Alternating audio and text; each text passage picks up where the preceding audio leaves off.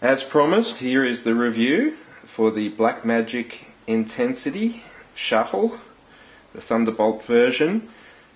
And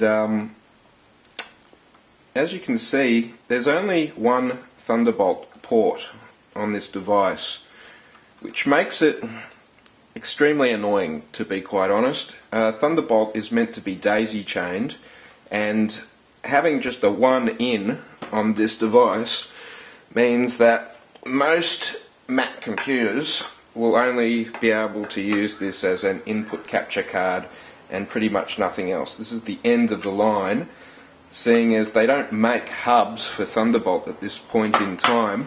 There's a signal on the television. What that is, it's one of my DVD recorders in there. It's actually second from the bottom, and it's running straight into the television with the HDMI. Television picks up the signal from the HDMI cable straight away.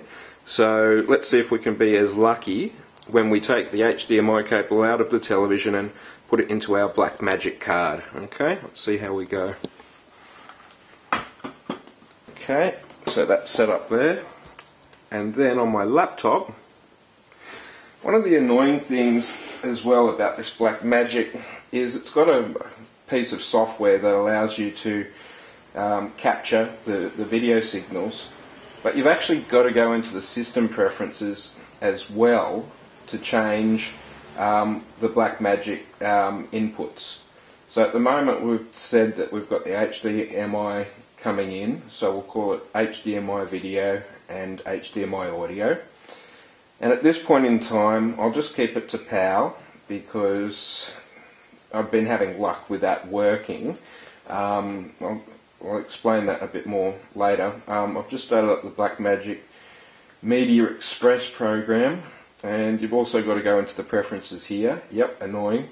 And make sure that that's set to PAL, and I'll use this time a codec. Let's use the DVC Pro 50 and close that. Now let's go and have a look at login capture. No, nothing there. Can't see anything there. That's annoying. As you could see before, the television picked up that. So we've got the S video coming out and into the television. So let's try that same signal with the Blackmagic. We'll pull out the HDMI and we'll look for S video in, and we'll put the S video in like that, like so. And let's see what we can get on our Blackmagic with the S video login capture. We'll go into the system preferences. God, this is annoying. And we put on the S video, and we'll change it to, let's start with PAL again, S video and PAL, and then we'll go to the Media Express preferences. We'll change that to PAL so that it all matches up, and let's see what we get.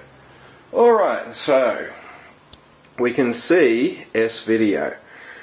When I saw that it had outs on it, I thought, oh, how exciting. I'll be able to use it like a second monitor, you know, an output to my second monitor. But no such luck. That's not how it works. You've actually got to have software that that responds to this thing. Like for instance in After Effects or Premiere, if you're using that, it's not like having a second window that you can drag windows into and stuff like that, or a second monitor you can drag windows in.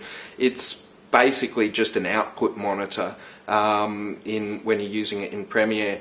And there's only a few pieces of software that actually recognise this thing. Like for instance, if you're VJing and you want to have a camera in and then play with it and put in a different output, that doesn't work. It won't do that.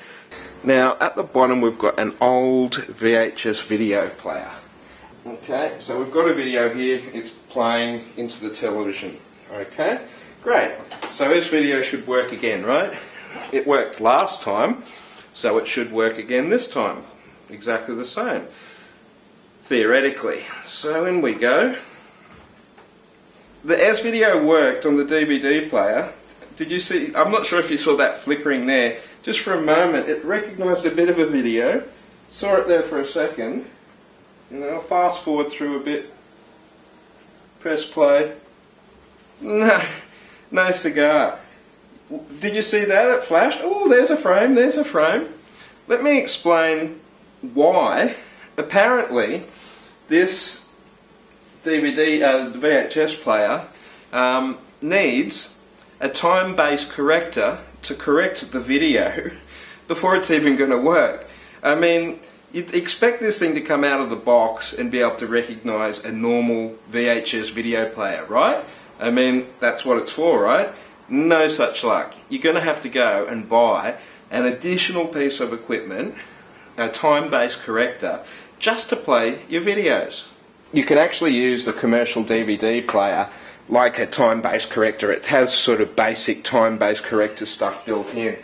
So through experimentation I have actually been able to record the VHS video, but I have to route it through my DVD recorder first and then send the output from the DVD recorder into the card before it will recognise that signal.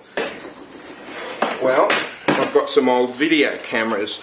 Maybe, you know, there's some family movies that I want to save from being, you know, fading away, and so record this on it. So how's this thing with just a nice, like, a composite signal going into it, and how does it pick it up? Let's have a look. Just bear with me while I plug this thing in. Let's see if we get... Okay, beautiful.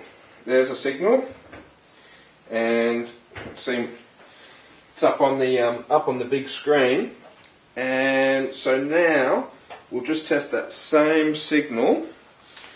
Put the camera down here, and we'll put that same signal that just went into the television successfully into the video in the composite there on the card, and let's see if we have any luck with that. So again, we need to go into the system preferences and check the Blackmagic Design driver is set to composite video and analog in, and it's set to PAL. And we go into the Blackmagic Media Express, and we can see it's already seeing something there. Just make sure, yep, that's set to PAL. And what have we got? I think that you're pretty familiar with this scenario now.